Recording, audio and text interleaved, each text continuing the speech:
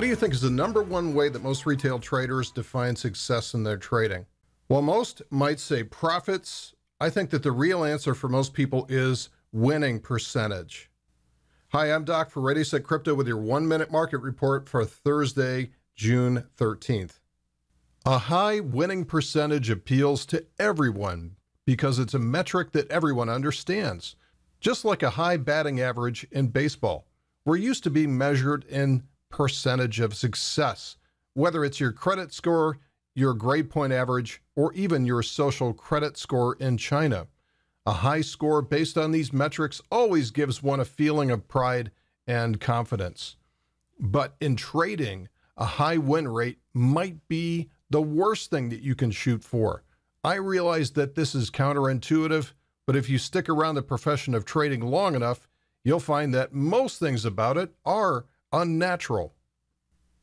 So why is shooting for a high win percentage a bad thing? Look, there's nothing wrong with having a high win rate, but trying to attain a high winning percentage will likely harm your profitability and your account balance. This is because there's a temptation to go for the easy wins, those low-hanging fruit trades where you can just grab a couple of sats and notch a win in your belt. But if you're going for those quick, small wins that drive up your winning percentage, there's no doubt that your losers, when they do occur, will be much larger than any winning trade and will erase those profits in one stroke. The way that most people go for a high win percentage is to take those small profits when they're available and drive up their win numbers. But the losses will always be larger in that scenario, even if they're infrequent. In trading, we call this eating like a bird and crapping like an elephant. It's what every retail trader does. It feels natural to go for that high winning rate, but it will absolutely work against your ability to accumulate profits.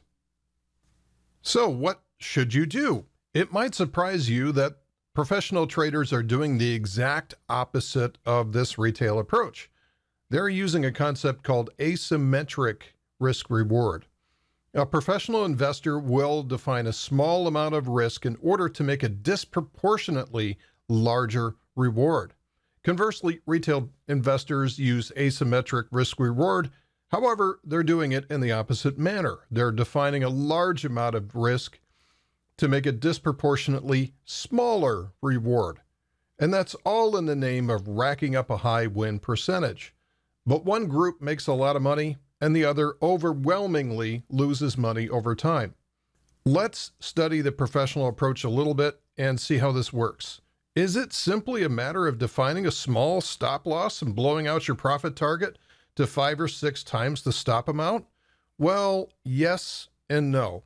Creating the asymmetric risk reward structure is important, but it's also how to set up your trade so that you're creating the opportunity for a big win. That's perhaps even more important.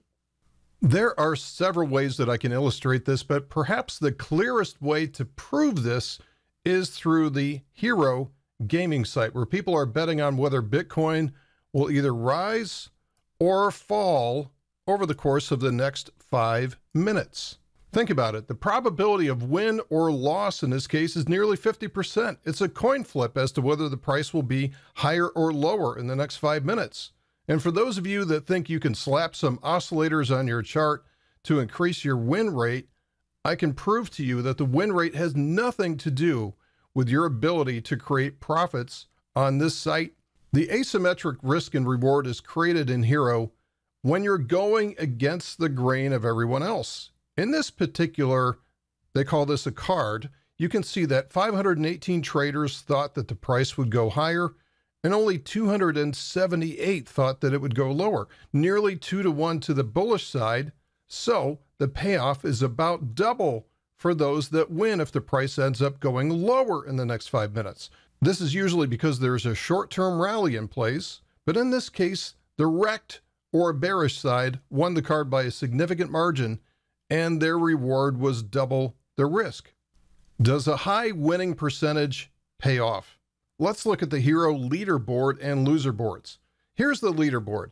Note that most have about a 50% win rate. with the leader actually losing more than half the time.